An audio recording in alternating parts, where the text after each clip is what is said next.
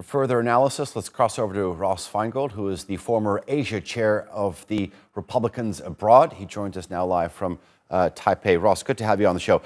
It is famously hard for a sitting president to sort of maintain an advantage, even more so during a cost of living crisis. So it wouldn't be that much of a surprise if the Republicans gain control of either the House or Senate or both.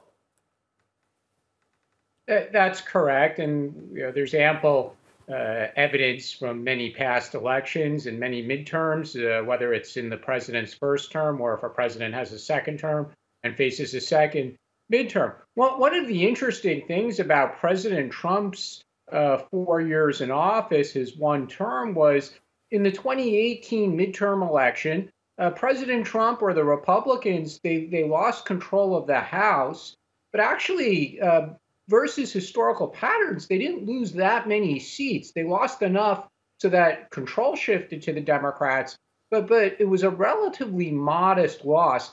And then in 2020, the Democrats lost seats. It wasn't enough to lose control. But the interesting thing there is even though a Democrat did eventually win the White House and the Democrats maintained control of the House, they still lost seats versus 2018. There's clearly a problem for the Democrats. They don't get their message out, whatever that message might be, or it's not resonating with a sufficient number of voters.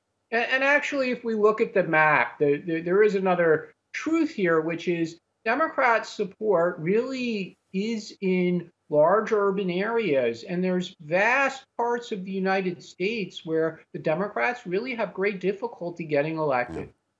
And that's been a historical sort of obstacle for the Democrats, as you say. Since you mentioned Donald Trump in the 2018 elections, let me ask you this.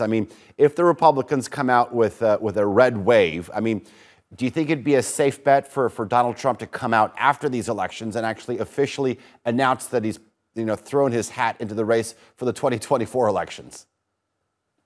Well, he sort of teased at that in one of the final rallies before Election Day today, where he said he's going to have a big announcement next week. And speculation is that he will formally announce his candidacy, or he could announce something else. Donald Trump, we have to give him credit. He's very good at bringing media attention to himself and to what message he wants to get across. And frankly, he has wide support with about half the voting population in the United States. That's just a fact.